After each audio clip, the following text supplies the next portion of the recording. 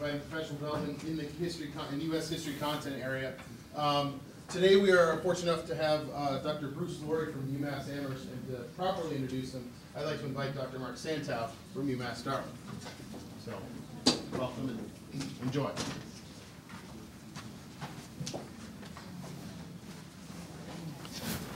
don't want to mess up your stuff.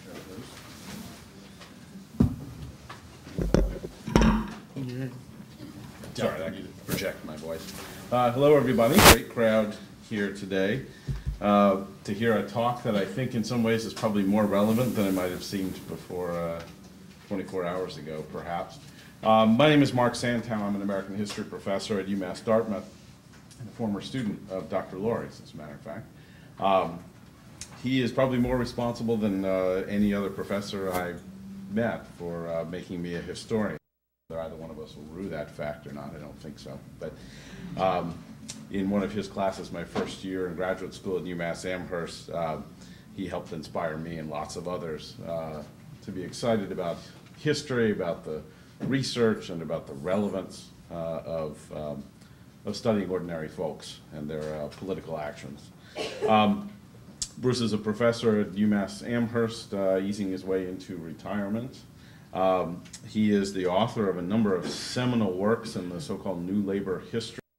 Essentially tries to look at the history of working people from the bottom up. Initially wrote a book called Working People of Philadelphia that was published in 1980. Another one, Artisans into Workers, which is a terrific kind of synthetic overview of the history of work and labor in the 19th century, which I've used in classes before. It's being reissued, I believe, by University of Illinois Press. And we're here to hear him talk about the substance of his new book, which I think most of you have, Beyond Garrison, Anti-Slavery and Social Reform. I'm not going to try and describe what the book says, because he can do it better than I can, but just a couple of things sort of leap to mind for me that the book does, some of which I think perhaps are relevant for events that have taken place very, very recently. He makes a couple of arguments in the book. One is that the anti-slavery movement in Massachusetts was much more of a working class grassroots affair than is often assumed in the historiography and perhaps in the wider culture. And then I think more importantly for present day events, he makes an argument for the relevance and the importance of politics, that politics matters, that it is in the end politics and the exercise of power in the traditional political realm which brings about change, and that perhaps in some ways the way to bring about radical change, if one seeks that, in America is through political means.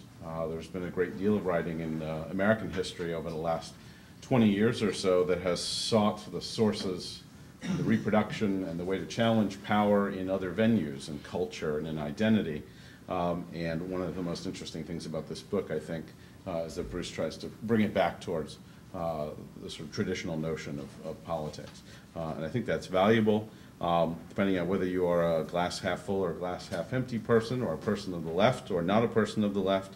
The person who was just elected president of the United States yesterday appears to be a moderate child of Frederick Douglass, Saul Alinsky, and others who advocated essentially bringing about radical change through pragmatic means. So with that, I will give over to Bruce Laurie.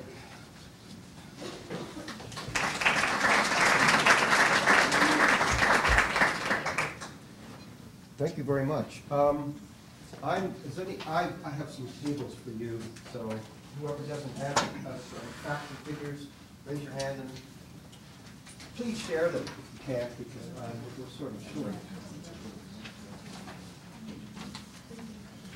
It's always good to see my former students, especially when they're so successful as Mark Santow. Mark, when he started working with me, he did this really wonderful research paper on the integration of Massachusetts schools. It became a book? Did it? I wish, no. Yeah, well, it should. It's the best treatment there is on why Massachusetts was the first state in the Union to integrated schools, particularly in the city of Boston. So thank you. It's good to be here. How many of you are high school teachers? Middle school teachers? Good. Good. I feel at home already. I'm going to talk to you about abolitionism. And I'm going to not really talk about my book, or I'll talk about it only in a very specific way later on. What I want to do is a couple of, I want to paint a very broad picture of slavery first, and then talk about its antithesis, anti-slavery, to make a couple of points about slavery and how it worked. So these are my basic points today. These are the points I'm going to be emphasizing in the course of this talk. I'll go for about an hour. Interrupt me if I'm going too fast. Shake your fist at me if I'm being boring. And I'll try to do what I can. But I'm going to make several points in the course of this afternoon. One is that slavery was universal in the ancient world. Slavery was not exceptional. It was the norm. It differed from society to society, but everyone from the ancient Hebrews through the Greeks, the Romans, the Muslims, the Ottomans, everybody had slavery. So that's the first point you want to keep in mind. The second is that beginning in around 1450, in the middle of the 15th century, slavery and its form changed. It had been used, it had been marbled through most societies. Slaves could do anything in ancient Rome. They could be soldiers to some extent, teachers, house servants. Later on, they would become plantation workers. The same was true among the Ottomans. You could find slaves everywhere. After 1450, slavery becomes associated with plantation labor. So its form changed, and it becomes racialized. It had never really been racialized before. There's some dispute about that point, but generally speaking, slavery had never really been racialized. The 18th century, 1700 to 1800, you can think of in a cruel sort of way as the golden age of slavery. I'll get back to this point in a minute from one of the charts I passed out. But more slaves were exported from Africa and imported into the New World from 1700 to 1800 than any other time. The 19th century, period I'm going to focus on once I get through with this introduction, was the age of emancipation. The age of emancipation. Really important point. If you think of the 20th century, what do you think of? Think of equality if you want in the 20th century, but what are the great events of the 20th century? War. World War I, World War II, Vietnam, blah, blah, blah. A pretty bloody-minded century, all things considered. Women voting. Women voting. It had some positive sides, but we know the 20th century largely through war, mayhem, famine, etc. Not a happy time to have lived. We're all glad to have survived it. The 19th century was an age of moral improvement. And the most important improvement that human beings made in the 19th century was ending slavery, largely for good. There were two emancipations. It's the second that we'll be concerned with here. The second emancipation was largely, it moved from an apolitical position, in other words, agitation, to a movement toward political engagement. So anti-slavery to me, by the middle of the 19th century, is synonymous with political activism. And as Mark pointed out, and I'll emphasize here, not political activism by really prominent people, by ordinary people. It was ordinary people who made change in the 19th century, just as they did in yesterday's voting. So we're on relevant turf here. And finally, and it's another relevant point, political activists who opposed slavery in the 19th century made citizenship a primary part of their project. Now, this is important because we'll see in a minute, almost every nation in the Western world liberated its slaves, starting in, well, oddly enough, Vermont. Vermont is the first state in the Western world to liberate its slaves, 1777. On the chart I gave you, it lists another place that did it in 1793. Vermont was the first. Vermont was the first. The last was Brazil.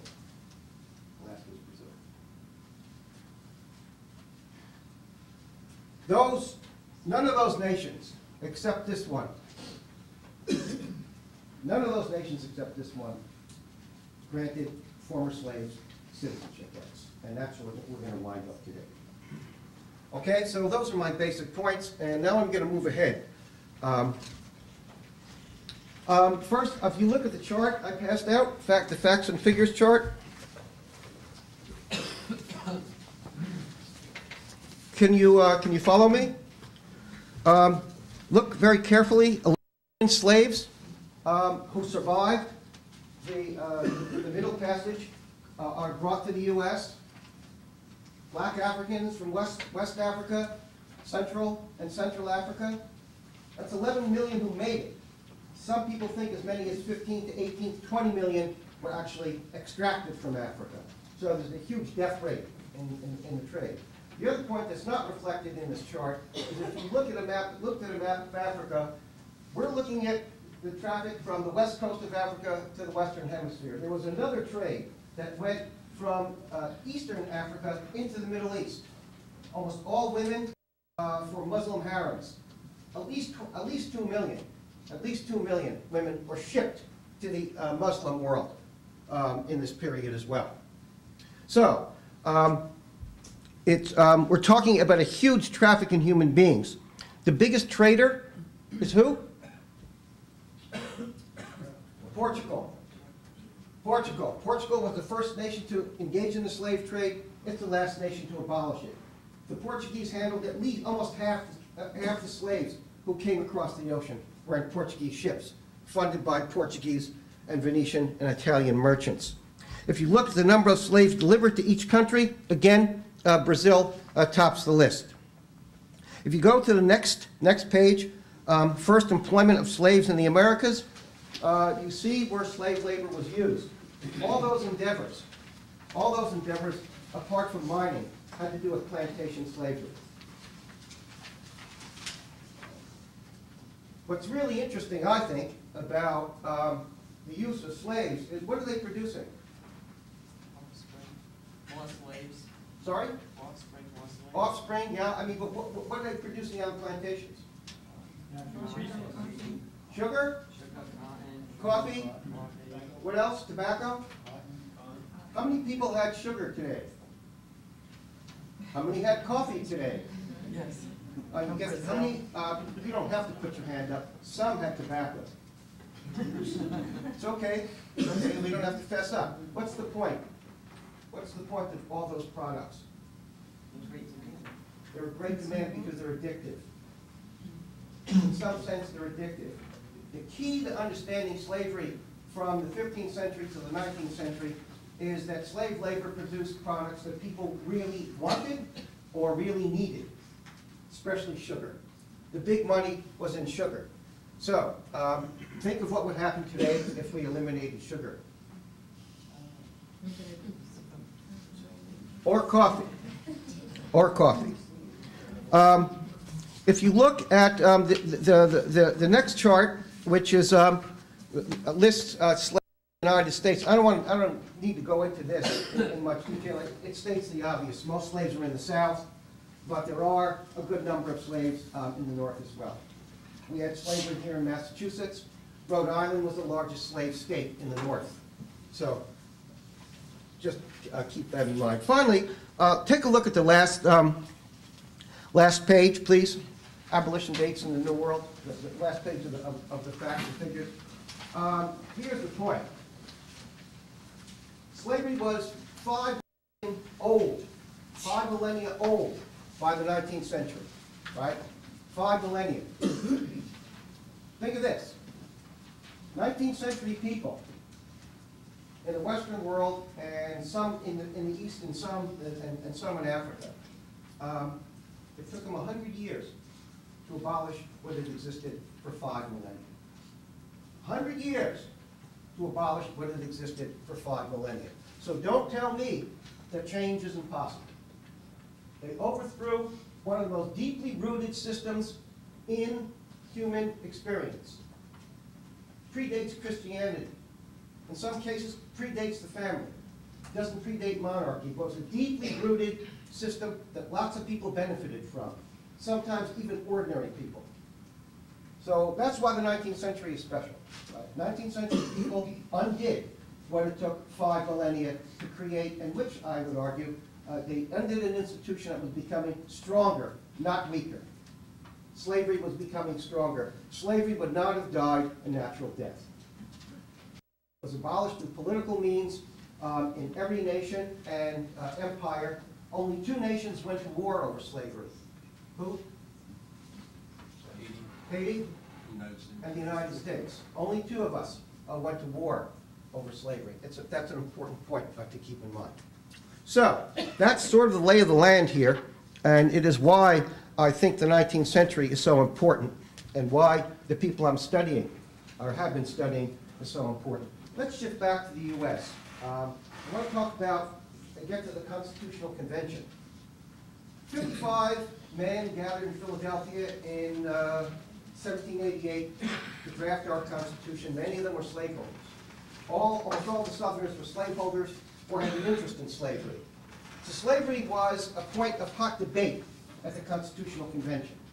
Southerners insisted that slavery was above the law, that it was a natural institution, and that Southerners would not agree to entering the Union, ratifying the Constitution without some protection, some positive protections. There are some dissenters. This is one. This is Gouverneur Morris from the state of New York, colony of New York at the time, well, state of New York. Morris argued strenuously that there was something unfair about using slaves to reflect representation in Congress, because slaves were property. And if slaves were property, then you couldn't use slaves to decide the population of a state, which in turn would decide how much representation the state got in Congress, right? I mean, his point was, if you're going to use property to determine representation in Congress, why not include this chair? Piece of property. Piece of property. So that was one critique of slavery, that it was politically unfair to the North. George Mason was a Southerner, and Mason had his own ambivalence about slavery. Mason took the position that slavery was wrong for 2 reasons. First, it made people poor. It made people poor. It held down economic development in places like the South. And he's one of the first to point out that if you looked at the South, there's no such thing as a middling class in the South. There are rich planters, slaves, and who else? Poor whites. And he says this is an offshoot of slavery. Slavery will impoverish most people. The other point he made was sort of ingenious in some ways. He said slavery distorts the human being. Slavery makes it impossible for people to be sympathetic. In fact, it turns them into brutes, because slave masters must use power and authority. They must use the whip. And his argument was it was making the South a very uncivilized place.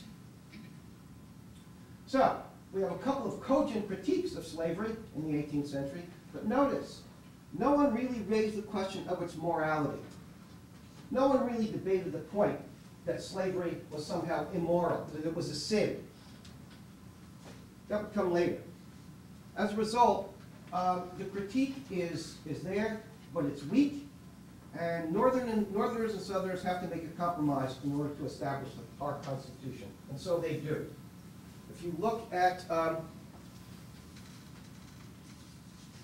the page on the Constitution I gave you, you will notice that slavery is discussed in three clauses in the U.S. Constitution. But it is never mentioned by name. It is never mentioned by name. Some people hypothesize, some scholars hypothesize, that the Founding Fathers were sort of squeamish about saying the S word, so they never did. So what we have here is described in the U.S. Constitution are 3 protections of slavery. Article 1, Section 2 is the 3/5 clause. That for purposes of representation, bonded labor will be counted 3/5 of a person. 3/5 of a person. This would give the South a decided advantage in Congress over the next 3 generations. 3/5 of a person. Second,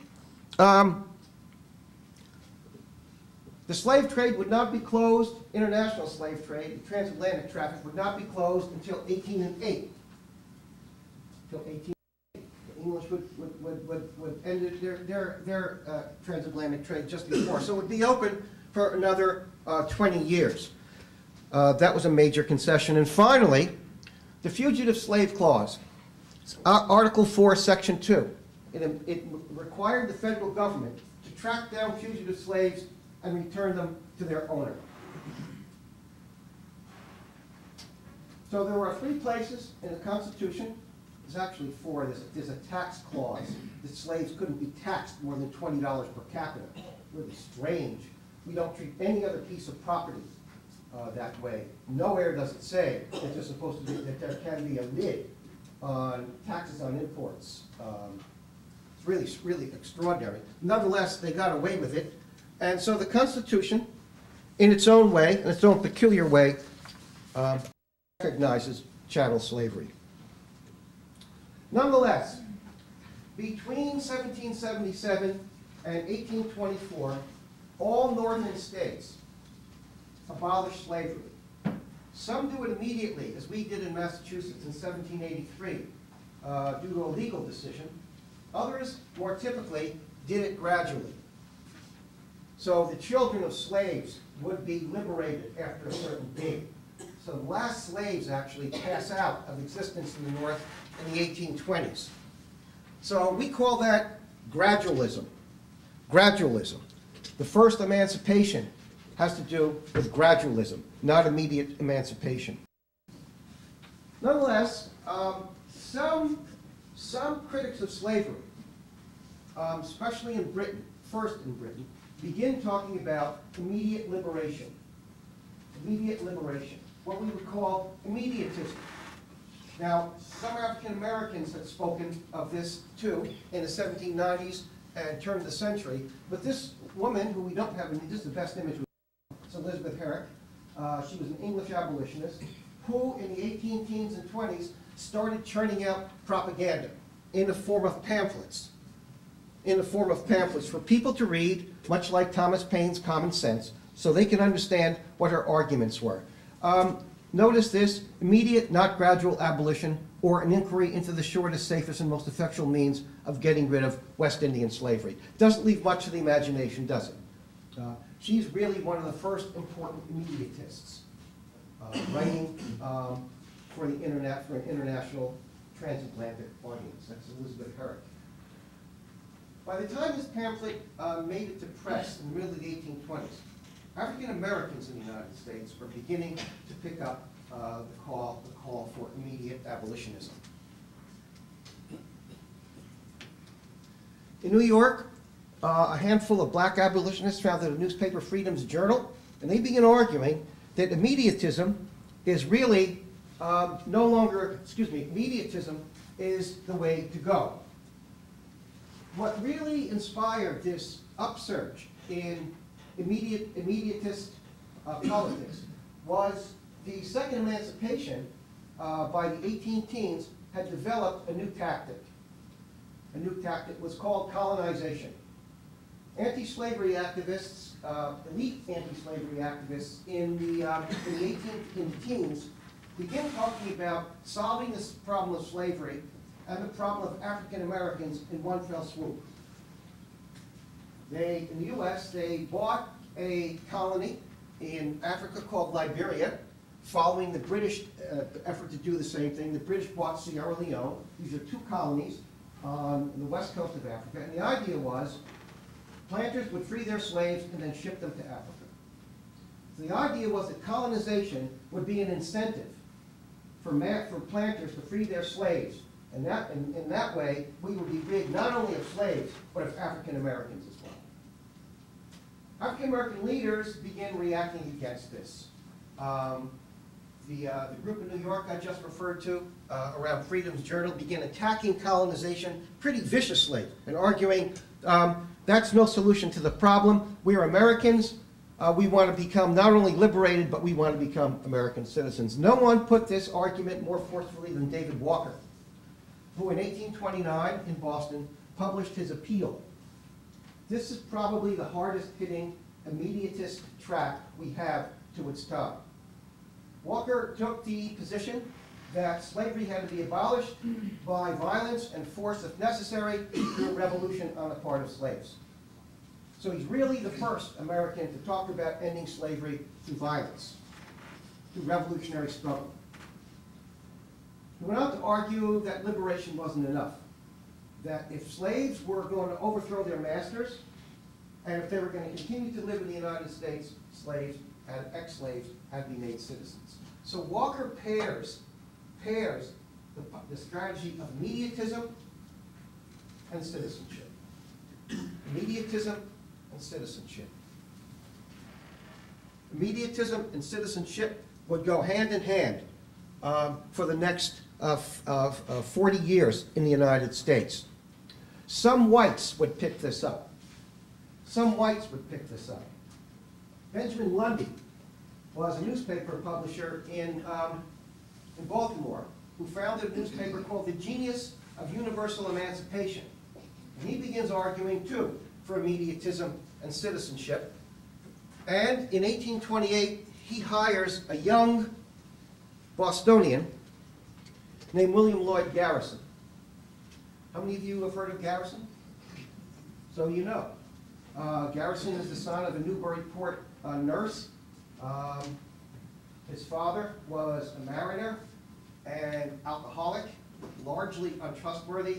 He left the family, abandoned his wife with 2 children, and Garrison was raised by a single mom, a devout Baptist, who infused in him a deep and burning sense of moral right and wrong. She was a teetotaler, a temperance advocate, and as far as we can see, something of an abolitionist herself. Garrison picks up the mantle of immediatism and anti-colonization. And in 1831, he will establish a newspaper called The Liberator. Here it is. This newspaper would run from 1831 to 1865. This is available on film. It's the most important primary source we have for the study of abolitionism. Its readership was largely black. It's widely read. You cannot determine how many people were actually influenced by it, because when somebody would read it, you would gather your friends around and read it to them. So it was written to be read, like most 19th century literature. Garrison's program consisted of several principles. Again, the most important was immediatism. Immediatism, the immediate abolition of slavery / anti-colonizationism. He's a vicious critic of colonization. In fact, if you read the first 5 or 6 years of The Liberator, almost every edition has a searing attack in the editorial section against colonizationists, because he was a colonizationist himself at one point. It was a sort of expiation for him. Immediatism. Second, moral suasion. Moral suasion. This was a tactic designed to convince people that slavery was wrong. Now, we use the term moral suasion to distinguish it from political activity. Garrison was political at first, but by the middle of the 1830s, he argues against getting involved in politics. He himself never voted. Never voted. Didn't thought voting was a bad idea. Politics is a bad idea because all politicians are corrupt, and the minute you get something into the political arena, it becomes corrupt. So you can't count on politicians to do anything positive about slavery. So you've got to do it through moral suasion. Now he thought that if you could be persistent enough, you could convince slave owners to liberate their slaves. They would do it out of the goodness of their heart. Non-resistance. He's a pacifist. He's a pacifist. He refused to engage in violence of any kind. So he establishes a kind of Quaker posture. So here's a man arguing to abolish slavery and then not thinking that it's going to cause violence. There's a certain naivete about him.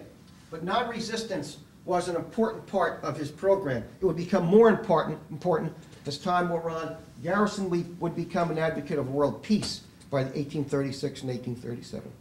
Finally, civil equality. Civil equality. Garrison argued, as African-American activists did in the late 1820s, that if we're not going to colonize African-Americans, if they're here, we have to make them into citizens. And so citizenship became an important part of the abolitionist agenda, and no one was a stronger advocate for it than Garrison. In 1832, 1833, abolitionists like Garrison get together and they form the American Anti-Slavery Society. AASS, the American Anti-Slavery Society. We'll look at some of these societies later. These are locally based, district, town-based organizations, membership organizations. They held regular meetings in which people discuss slavery and how to fight it. Tomorrow, in some of our workshops, we're going to look at some documents from these anti-slavery societies. Regular officers, dues, programs, lectures, talks, etc., etc., etc. They also were committed to the printed word and the image. Abolitionists were literate people, partly because they came out of the church, but partly because literacy is high here. The printed word is really, really important to abolitionists, and so is the image.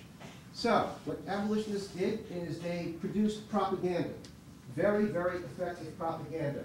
Here you have two images which sort of sum up the moral opposition to slavery. In the first, you see a planter whipping a mother while he's ripped the baby from her arms. This is the most powerful critique of slavery. If you've read Uncle Tom's Cabin, you know that this was precisely what Harriet Beecher Stowe was getting at. Slavery destroys the family. It's an unchristian institution. Only evil people tear up families. Again, the lash. The interesting thing is here, this is sort of a metaphor for the powerlessness of slaves in the face of planter power. This image would be discussed in written form in slave narrative after slave narrative, in which slaves, ex-slaves, describe the situation in which a planter took their son in front of the whole family and beat him to smithereens with a whip, daring the father and mother to intervene, daring them to intervene. There's no more powerful image than this. Nothing more emphasized the powerlessness of family members or of parents in the face of the power of the planters. So most Northerners understood slavery through these kinds of images.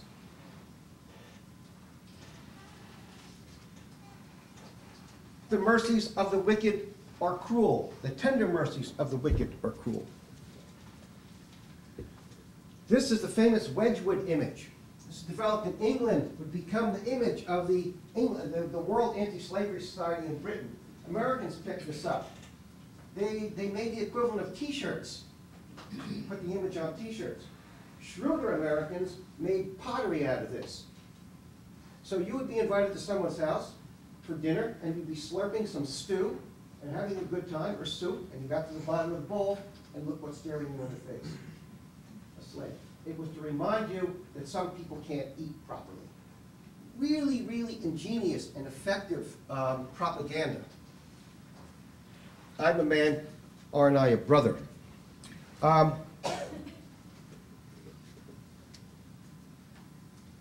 One reason why these people are so effective as propagandists is that they are, many of them, the leadership, many of them were merchants who understood what trade was all about and getting messages out. Many of them were journalists. Garrison was a journalist.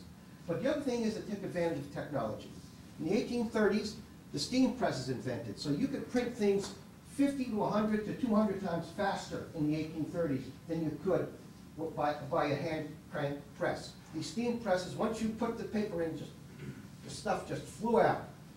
The American Anti-Slavery Society, by the middle of the 1830s, is printing over 1 million pieces of propaganda a year. Taking advantage of the mail, just mailing this stuff all across the country. So the anti-slavery movement begins looking a lot stronger than it actually was. Southerners began talking about this. This is an insidious conspiracy. We have to get these people. So, needless to say, they put a price on Garrison's head, and they suppressed the mailing of abolitionist propaganda through the U.S. mails. Another thing that anti-slavery did was they promoted gifted African Americans. This is Frederick Douglass. Everybody knows Frederick Douglass, right? Escapes his Maryland master in 1838. Where does he come? Massachusetts, New Bedford, and stays in New Bedford for a while until he figures out that they won't let him work on the docks, and he will leave after a while for New York. But he spends a good deal of time here, late 1830s and early 1840s, becomes a friend of Garrison, becomes one of the most important abolition activists in the country, a spellbinding speaker, pretty difficult guy to get along with, but so is Garrison. This is his narrative. This is one of scores of slave narratives that were produced, interestingly enough, by abolitionist sponsors. So abolitionists not only put out propaganda, images, etc., they also help African Americans write their narratives and make sure they get published and then distributed. Frederick Douglass was so good at writing autobiographies, he wrote 3.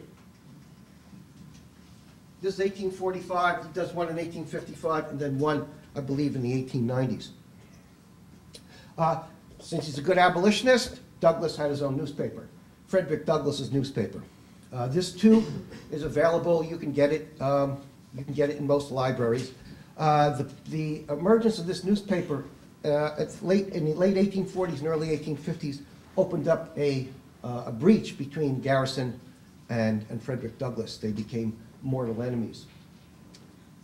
Now, there were also all kinds of activists involved in anti-slavery groups in Massachusetts and elsewhere. This is Charles Lennox Remond. This is his dress, looking pretty fancy. They became stars. People would pay to see these people. They were really good orators. Remond was the son of a prominent African-American family in Salem that had migrated from Suriname. His sister, Sarah Parker Remond, would be involved in an ugly incident in the early 1850s. She wanted to attend the opera in Boston, so she sent a friend. She ordered some tickets, as it were, went to pick the tickets up at the theater, and with her friend they went and sat in the white section of the theater. The manager showed up and ripped her out of the seat, threw her down the stairs. She got severely hurt. She sued, and she won the case. So his sister is responsible for one of the first lawsuits against discrimination in the Commonwealth. Sarah, for her part, would go to Italy and become a nurse, sort of doctor, and she's buried in the Protestant cemetery in Rome, amid other Yankee expatriates. This is Lydia Mariah Child, also an activist who writes one of the first tracts, anti-slavery tracts, in the 1830s. She's a loyal Garrisonian. I believe the family was originally from Medford, sort of a middle-class family. This is Lucretia Mott, a stern-looking Quaker from Philadelphia. Mott would become a leading anti-slavery speaker, and as we'll see later on today, a leading feminist as well. Nothing surprising about a Quaker becoming an abolitionist. There's something surprising about her. This unlikely-looking abolitionist is Angelina Grimke. No one ever said she was a knockout. Her sister, she looked like she was weaned on a sour pickle. Her sister was equally dour and sour-looking. Interestingly enough, they're daughters of a South Carolina planter. Her older sister, Sarah, accompanied her father to Philadelphia in 1819 on a convalescent trip and got really interested in Quakerism. In 1821, she would leave her family and settle in Philadelphia, become a Quaker.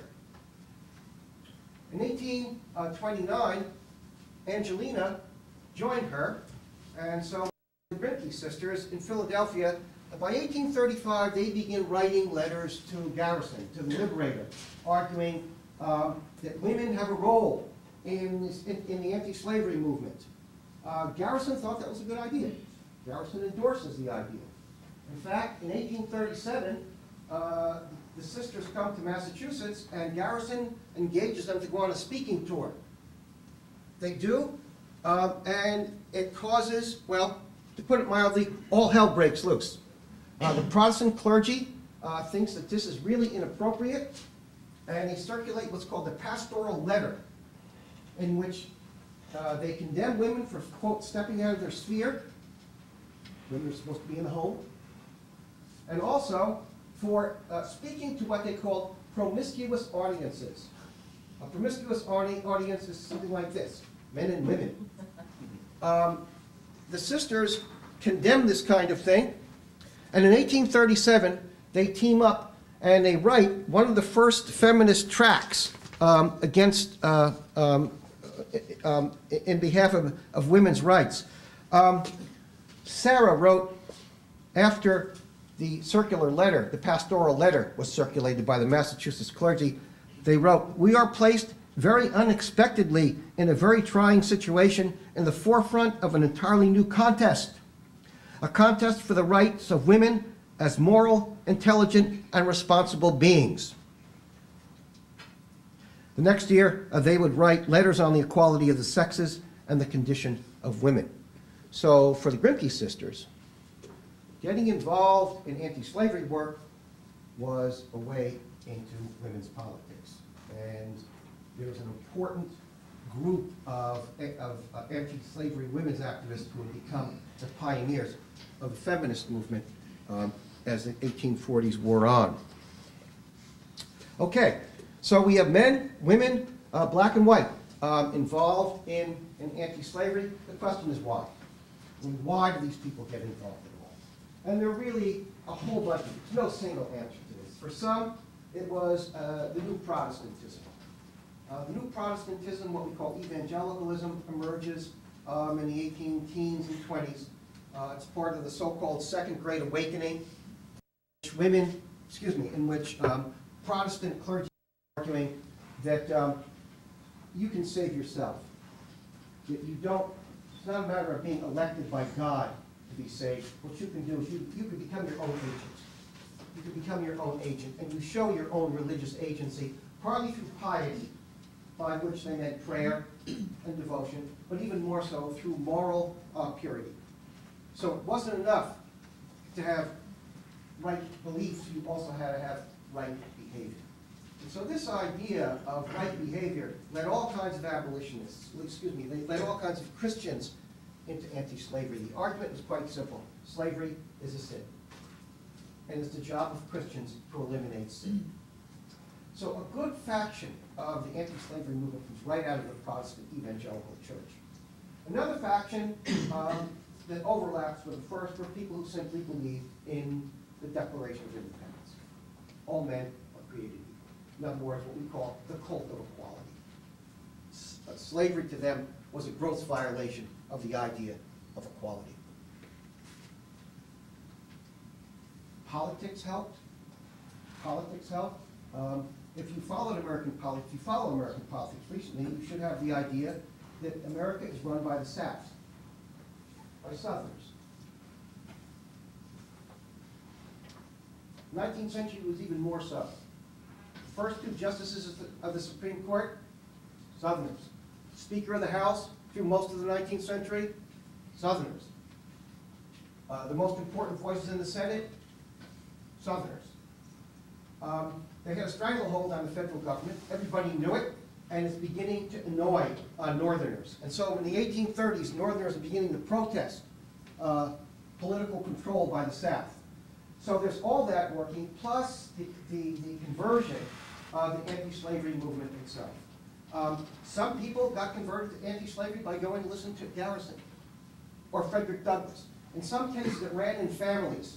If you've had a chance to dip into beyond Garrison, you should know that mothers passed it on through their daughters and sons onto their siblings. So there's a familial aspect to it, which is really important. All of Garrison's kids were named after abolitionists, and every single one became an abolitionist.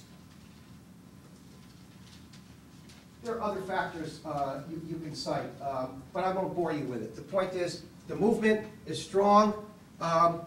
In the late 1830s, it's causing a ruckus in national politics. But the movement is also fraught with division.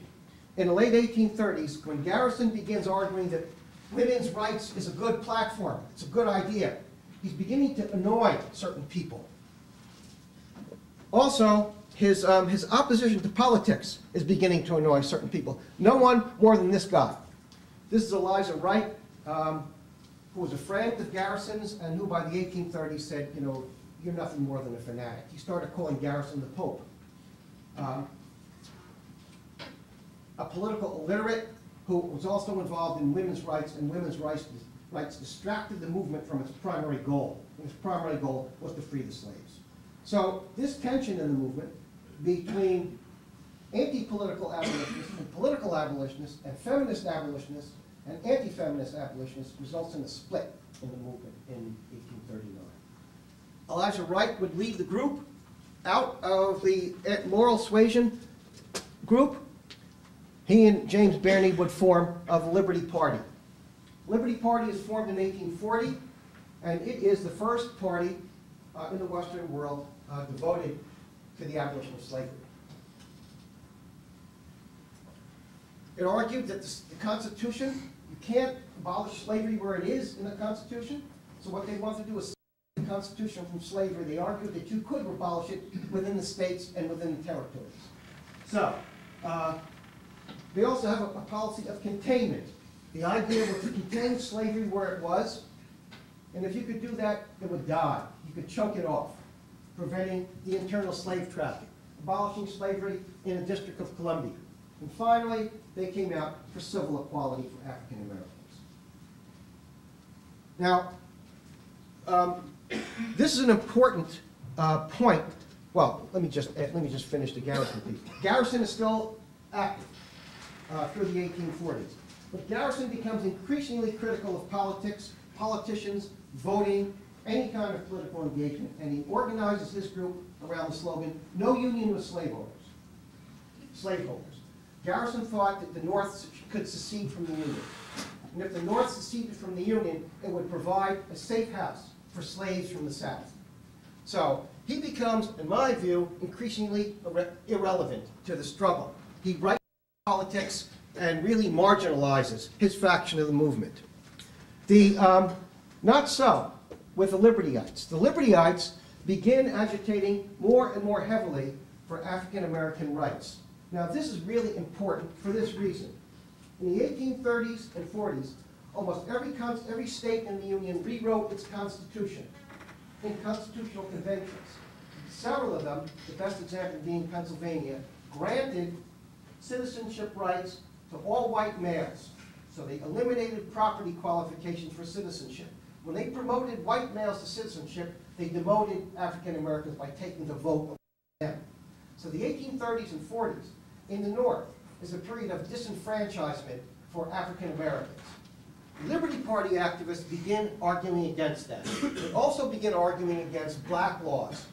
Many northern states, most famously Cincinnati, passed laws that barred African Americans. If you were an African American, you could not enter the state of Ohio unless you had a bond.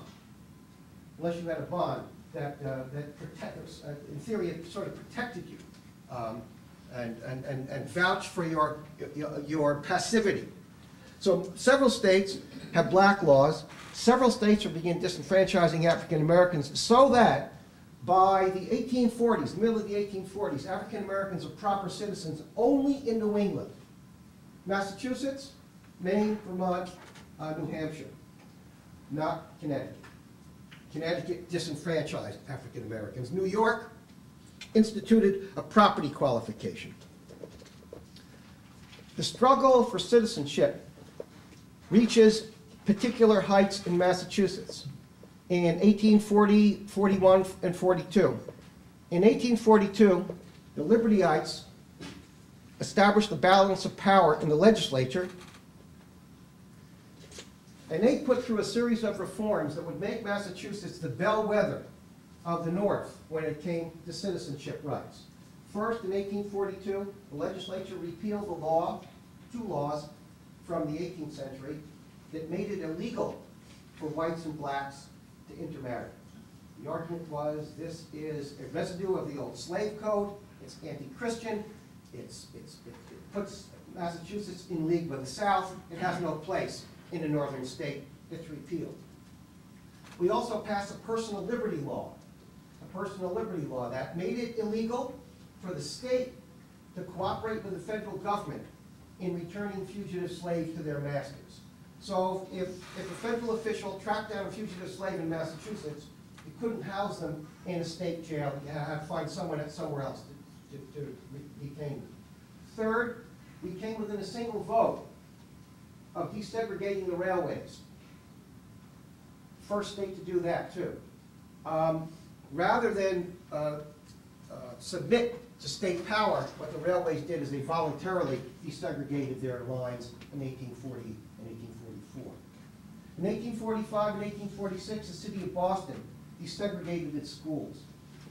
In 1855, the state of Massachusetts desegregated its schools. So Massachusetts, because of the work of Libertyites and their successors, especially Free Soilers, I don't have time to go into them, and other anti-slavery groups, this state becomes the most advanced on the question of African-American citizenship. But African-Americans, especially fugitive slaves, are never safe.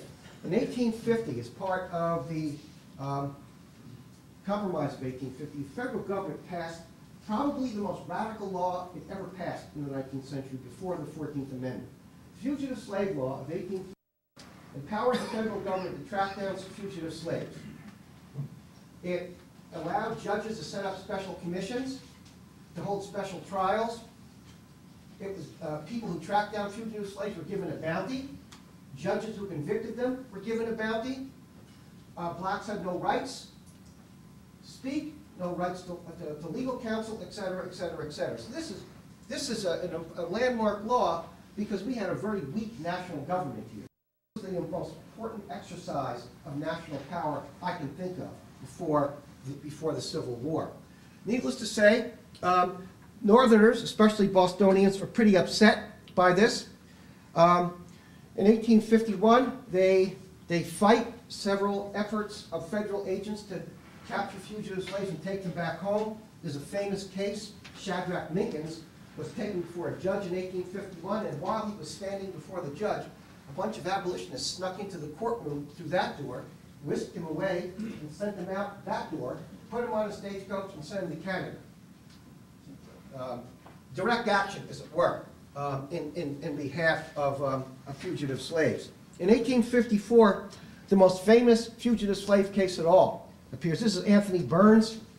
Burns had been a slave in Virginia, stowed away on a ship in February 1854, got to Boston, and he was busted by a policeman on specious grounds because his owner's agent had fingered him. He said, "That's Anthony Burns, that's our slave."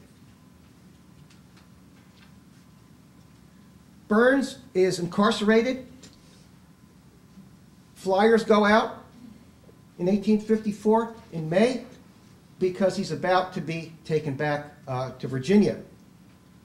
This is a picture, this is a representation of the city of Boston. 50,000 people poured into Boston in May 1854 to protest this rendition of Burns. Merchants draped their buildings in black crepe. Someone took a wire and strung it across Commercial Street from the third floor, and in the middle of the wire was a coffin, with a black coffin with the word Liberty chalked onto it. This was theater. This was high theater. This is a view from a merchant's window in 1854. The story is that one of these merchants watched powerlessly as military men marched Burns down Commercial Street to the dock and sent him on his way. The merchant went into his office, buried his face in his hands, and he cried. Son asked him what was wrong, and he said, well, I just figured there is such a thing as the slave power. So, there are violations of African American citizenship and ordinary human rights in Boston. In 1857, I'll just rush to the conclusion here. There's a famous case, the Dred Scott case here that most of you know about, in which the Supreme Court decided African Americans are not citizens. Not simply slaves, African Americans are not citizens. So this steeled the fight for African American citizenship. In fact, Sarah Parker Remond, who I mentioned before, wanted a passport to go to Italy. She couldn't get a passport from the federal government because she wasn't a citizen. Who gave her a passport? Commonwealth of Massachusetts. Nonetheless, the Dred Scott case sticks in everyone's craw. As the Civil War unfolds, we end the Civil War, as you know, in 1865, and this sets the stage for the last and most important struggle for African American citizenship. The South is defeated in 1865. They have elections in November 1865. The South makes clear it resists Northern efforts to intervene in its affairs. So much so that they do several things. First, they pass these laws called Black Codes. Black Codes reduced freed people to virtual slaves. You had to have a job by January 1st each year. You would be incarcerated, and if you were incarcerated, you would be bound out to an employer. You couldn't engage in any occupation other than farm work. You could make contracts, so in order for you to work, but you could not sue or be sued. That's one backdrop to 1865. When elections are held in 1865, Southerners return Confederate officers to Congress. Northerners have decided that makes a mockery of the Civil War. We cannot tolerate this kind of thing, and Reconstruction begins. Reconstruction was an effort on the part of the North, abolitionists and Republicans alike, to make the South over. One of the most important aspects of making the South over was to make African American citizens, partly for idealistic reasons and partly to ensure that Republicans would have political power in the South. And so they passed the 1866 Civil Rights Act. This act made African Americans citizens in no uncertain terms. It's a landmark law. It was the first time it was ever done by the federal government.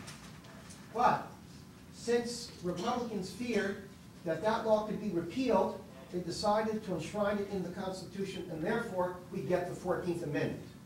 The 14th Amendment is ratified in 1868. The 14th Amendment stated that all persons born or naturalized in the United States are citizens.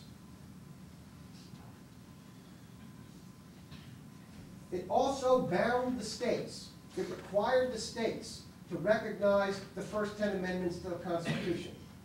Now, this is an important point, you know, because we have a federal system of government here. We have the federal government, and then we have state governments. If you read the Constitution carefully, right, especially the Bill of Rights, who cannot establish religion? The federal government, right? The federal government. What about the states? Could the states, in theory, establish a religion? In theory, they could, because they're not bound by the 14th Amendment. The 14th Amendment was designed to protect African Americans in the states. You got it? In the states. In the states themselves. So the states had to follow the same laws as the federal government.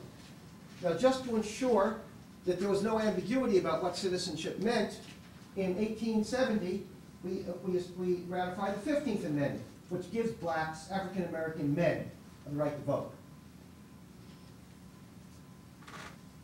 Should have been a happy story. Things should have ended there. The struggle began in the 1780s and 1790s. Citizenship was becoming much, much more important as time wore on. But there are a series of Supreme Court cases in the 1870s and 1880s that basically nullify the 14th and 15th Amendments. Probably the most important is what's called the slaughterhouse cases decided in 1873. It's a complicated case, but the gist of it was that the 14th Amendment does not require the states to obey does not bind the states to recognize the first 10 amendments of the Constitution. The 14th Amendment guaranteed national citizenship only. National citizenship only. There are other cases that we've decided in the 1870s, and there would be a rollback of African American rights. Finally, the question of citizenship agitated the gender question. It agitated the gender question. Remember, women had been involved in the civil rights movement from the beginning, in the 1830s and 1840s.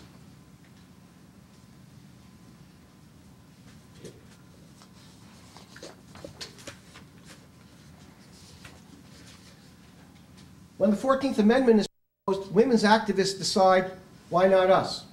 Us too. And they begin agitating for making the 14th Amendment apply to women as well as men. This is, you know these people. This is Elizabeth Cady Stanton. She was the wife of William Brewster Stanton, an important abolitionist, and this is Susan B. Anthony, who never married. They are the most important feminist activists of their generation. Stanton said of the 14th Amendment, if the word male is written into the 14th Amendment, it will take a century at least to get it out. It will take a century at least to get it out. She was right when they went to Frederick Douglass and said, look, we need help. We supported you, now why don't you support us? And Douglass coolly said, it's the Negro's hour. So they were frozen out of the 14th Amendment.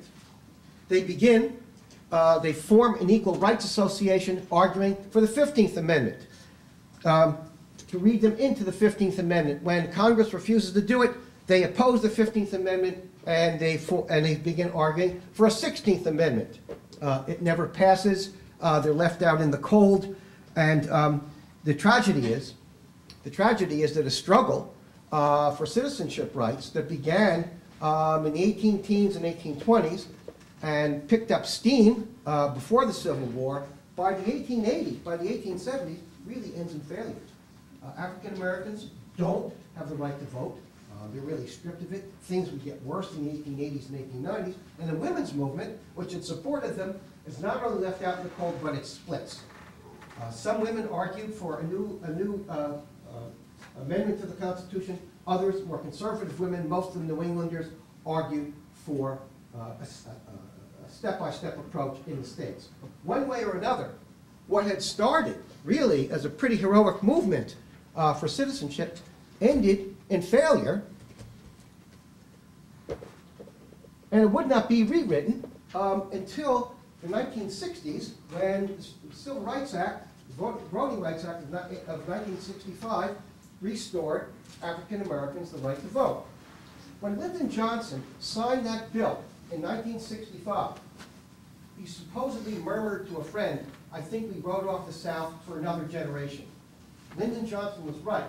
Southerners were so upset by the 1965 Civil Rights Act, they began to vote Republican. By 1980, the South was solidly Republican. By the way, so was the rest of the nation. What happened yesterday shows that Lyndon Johnson was wrong.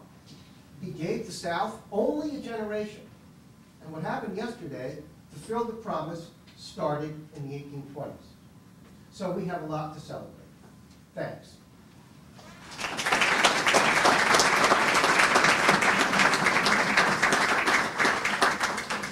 Open up to Q&A. Sure. Any questions for Dr. Lord? Yeah. You mentioned Walker's Appeal in 1830, 1829. Yeah. Certainly most African slaves, or Southern slaves, would have been illiterate. Yep. However, is there any connection between that appeal and, say, Nat Turner's revolt? Southerners argued that there was, but we don't know. Historians have been arguing recently. Do you know Jack Bolster in New Hampshire? Anyone know Jack Bolster's work? It's called Blackjacks. about black seamen and mariners.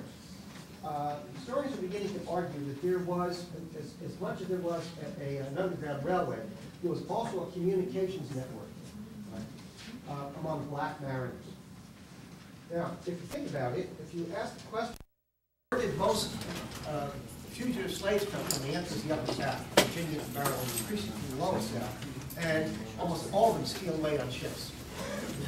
There's a good number of African American mariners who are aware of this stuff. Whether they passed it on to Nat Turner is a connection I don't think anyone has made.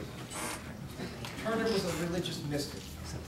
A religious mystic. I think he picked it up on his own. But it's a very good question. There are historians who dispute what I just said, only I've never seen the evidence. Do you think technological innovation and agriculture were eventually eliminated the need for slavery? Not the 19th century, no. It wouldn't happen. Eventually, yeah, it happened in the 1940s. The Agricultural Adjustment Act of 1933, which was struck down in 1935, then resurrected, established a system whereby we paid, the federal government paid staple growers, cotton, wheat, et cetera, to take acreage out of planting to raise the price. Some planters began evicting African Americans, right? And so law started a mass eviction in the 1930s. In the 1940s, the evidence is Southerners began using tractors more and more. So the coming of the tractor in the 1940s confirms your thesis. Whether planters would have used it is another matter. Remember, African Americans are free after the Civil War. They get reduced into quasi-slavery. But planters always saw slavery as a substitute for machinery. Whether some of them would have adopted machinery is anybody's guess. My guess is no. No. If you think of it this way, you can't understand American slavery without understanding the depth of race and race feeling. Southerners couldn't imagine African Americans in any other position other than slavery. Brazilians didn't see it that way, right? Brazil is the leading slave state in the world. Brazil abolished the slave trade in 1851 and abolished slavery in 1888. In 1860, Brazil, there were many ex-slaves as slaves. Why? Well, slaves were cheap, and so they continued to import slaves. And when slaves got older, they liberated them and replaced them with new slaves, right? And then there's lots of intermarriage in Brazil. So Brazil develops this sort of middle layer between whites and blacks of intermarried people. And there's obviously a race problem in Brazil, but it's not as deep as it was here. So Southerners, technology didn't mean much to them. What they were really interested in doing was maintaining racial subordination. And racial subordination to them meant slavery. To others, it meant indentured servitude, it meant peon labor, it meant contract labor, not Southerners. They couldn't imagine another solution to the problem. Because the problem was not simply a labor problem, it was also a racial problem. Latin Americans, race works very differently than the way it works here. We're the only place to have one drop of blood. The old one drop of blood, you're black if you have one drop of blood. Well, that's laughable in Latin. Everybody's got a drop of black blood. Yeah. Why is that? Why is it so unique to the human experience? I can't answer that. I can't answer that. One theory is that it's demographic. It's demographic to this extent. When settlers came to the U.S., we came as families, as white families, men and women, and we were a settler society. So we want land. There are almost no blacks. And so for generations, whites intermarried with whites. In Latin America, the first conquerors are men. they need women, and they intermarry. And so they develop intermediate levels of coloration that we never had here, or didn't have here, or if we did have it, race became so deeply ingrained that planters wouldn't even recognize their own children. So I think it's initially got to do with intermarriage and demography, and later on with an increasingly deep sense of race. The story I like to tell students is the Ham story in the Bible. You all know Ham. Who was Ham? Whose son was he? Noah's son. Noah had 3 sons, Japheth, Seth, and Ham. And Ham saw his father naked, right? And God punished him because he should have averted his eyes. But he saw his father naked. And as a result, he condemned Ham and his children to exile, right? Now, if you read that, and they become the Canaanites. Now, if you read that story in the Bible, there's nothing about race in that story. But Southerners turned it into a race story. Ham becomes black. It's an invention. I mean, that's some index of the depth of sensitivity about race here. I don't know another place that does that. Now, there may be equivalents in Latin America, but it's not clear to me that that's the case. Race here, it's just loaded in ways that it's not loaded. It was loaded in ways that it wasn't loaded elsewhere. It's freighted, and it's fraught, and it's deep, and it's very, very hard to overcome. Yes? Just to clarify what you're saying, if the South had wanted their independence during the Civil War, you're saying race would have gone on for an awful long time afterwards. It would have gone on for the 20th century. Yeah. In my view, yeah, it was profitable. Here's something to think of. There's a historian named, forgetting his name,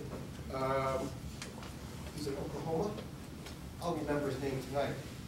He's done a study of wealth, North and South. The South is much wealthier than the North. Now, wealth is more evenly distributed, but if you count everything, right, per capita, especially per capita, GNP and per capita income, the South is much wealthier than the North. And it's all got to do with cotton.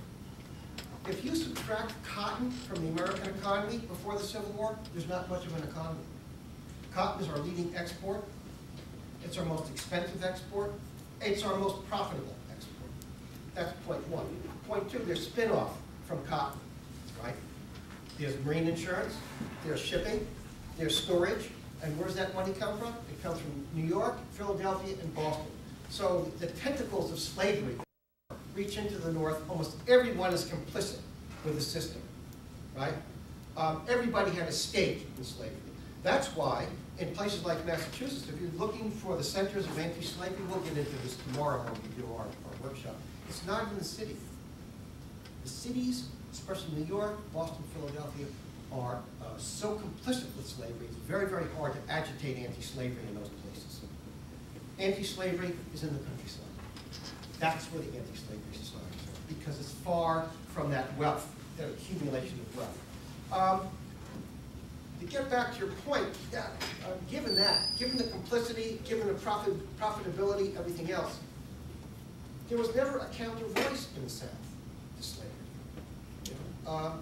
The Brazilians is probably the best counterexample. The Brazilians begin developing this elite, this sort of worldly elite, who take the position, the critics of slavery are right.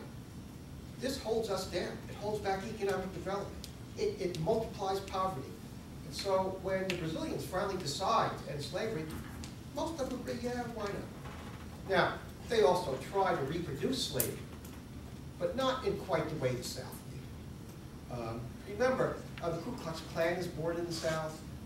Think of the Ku Klux Klan as the terrorist wing of the Democratic Party. That's what it was. It's very, very effective, extremely effective. Racial violence, lynchings increased in the 1890s. Almost nowhere else does this kind of stuff happen, with the exception of South Africa. So it's very hard for me to imagine Southerners beginning to think that there's an alternative to slavery, it's just unimaginable to me.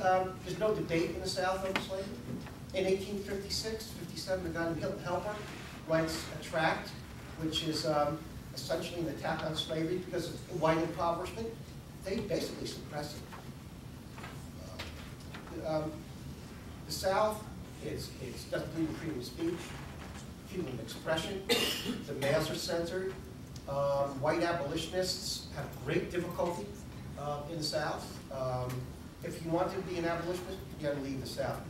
You might remember James Birney, whose portrait I put up. He was an abolitionist in Alabama. He had to leave. So he begins working for the Liberty Party. But that's the solution. If you want to agitate slavery, don't do it in the South. There are laws against freedom of speech, freedom of expression, and they've got the federal government on their side. In 1835, the Attorney General, the Postmaster General censors anti-slavery mail into the South. Never happened before. Never happened. So I can't imagine, and that's a long answer to a very short conclusion. I just can't imagine it happening. If the South had developed an internal critique of slavery, then and that had some viability, yeah. There's something unique about that region. You know, it's always favored one-party rule. From 1828 until 1980, it's Democratic. From 1980 to the present, it's Republican, except for Virginia, maybe North Carolina. But the interesting thing is, how does the South change? I think most political historians will tell you it's because of demography. Different people are moving in. It's not that Southerners necessarily are becoming more enlightened.